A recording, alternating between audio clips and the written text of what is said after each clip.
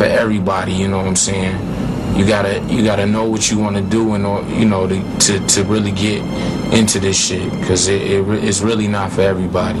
It's kind of like basketball. Like, there's a lot of things you can be taught, and then there's a few things that should just come natural. You gotta be confident. You gotta earn your stripes, kid.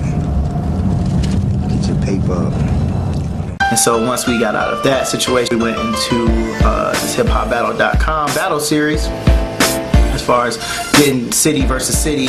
And to start it off, we chose Cleveland, which is our hometown, and Detroit, which is about 2 or 3 hours away, home with D12, Big Proof, you know, OB, Eminem and them, but it's really close to us, the same kind of town, same kind of setup, and they really have a strong underground with Uncle P and Love for Love and a lot of different cats, and just with the cats that are currently signed or major label artists, they actually came up out of that underground. We got together and put this thing together, and we wanted to have it so we, you know, the MCs, they always battle each other in their respective cities. So you got Cleveland, you got maybe 10, 12 MCs, and they go to all the battles, battle each other, and they got to a point where, you know, okay, we about to do this thing, and there's 2 cities, and, you know, we don't want to battle each other. You know, so how can we set this up so that we don't have these MCs battling the same MCs they're always battling,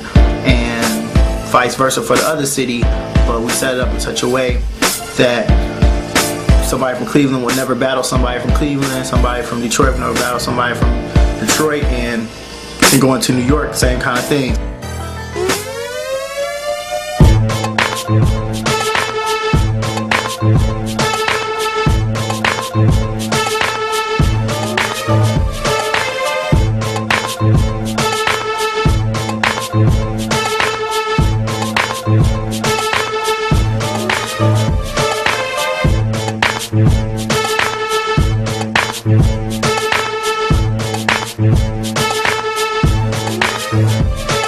Check it out, this is what's about to happen. You got some MCs from Cleveland.